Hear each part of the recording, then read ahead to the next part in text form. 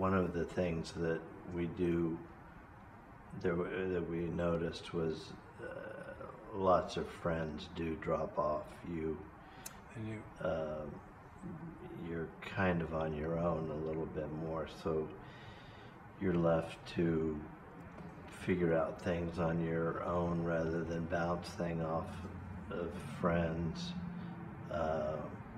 which is different for us. We had a large base of friends, and the friends that we do have, which still are wonderful. Dad has a law friend that calls him every single morning. She called him this morning before we came here, and she just always checks in with him. And there are those people in your lives that are wonderful. They have no idea what an impact they make. The hard thing for me sometimes is adapting to, I call it modern culture, where people aren't ever respecting or dealing with a person who's bred brain injury because they want to say that because you have brain injury, you can't think. And the hard part is, even when you've had a brain injury, you recover and you can think. And people don't want to hear the thought process behind that what they're doing is either illegal or improper or not thought out.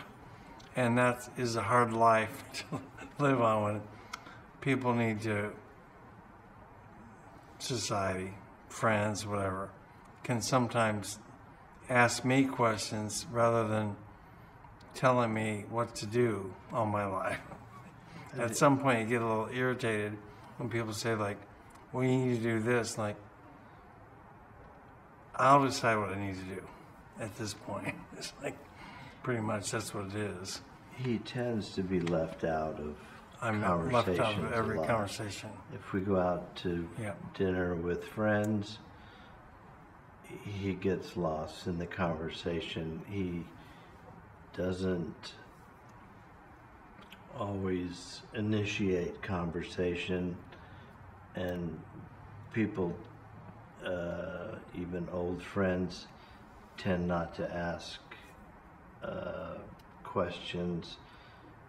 I mean, he used to be the authority on plants. He knows every Latin name of every plant, and everyone came to him with their gardening dilemmas, and he would always know exactly what to do if they had a sick plant or what is this plant, to help identify it. And people just don't really ask him for his advice, his knowledge, as much as they used to in the past. So I write poems. That's what I do now. I write poems. I like doing that, writing things. So that's my plan. Pretty much. He was a poetry. Yeah. He wrote poetry starting in actually grade school, probably. Yeah. I have that book, And he has a incredible collection over the decades. And he was going to read a poem at his mother's funeral, which was just last week, and it was about love and family, and it was a beautiful poem, and his sisters didn't want him to read it at the funeral, just because I don't even really know what they're thinking. They wanted to speak, but I couldn't speak because they both spoke, but that's just the typical thing. That's how we're treated. Where, you just feel left out. Yeah. And he had something to say, and you only have one opportunity to speak at your mother's funeral, and I think that was sad that they took away that opportunity for him.